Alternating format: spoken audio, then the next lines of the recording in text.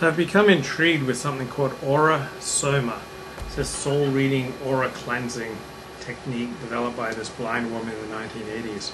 Sat down with a practitioner last week in front of this website, picked my 4 colored bottles. So aura Soma presents you with all sorts of beautifully colored liquids in various bottles, and pick the 4 that speak to you most strongly. So I chose in this order: physical rescue, the Archangel Raphael, peace and spiritual rescue. After that I also chose energy rescue and energy. So I think my primary concern right now is physical survival, economic survival, paying the rent, my health insurance, credit card bills. So I was struck that the first colored bottle I chose represented physical rescue. So that's the thing most on my mind right now.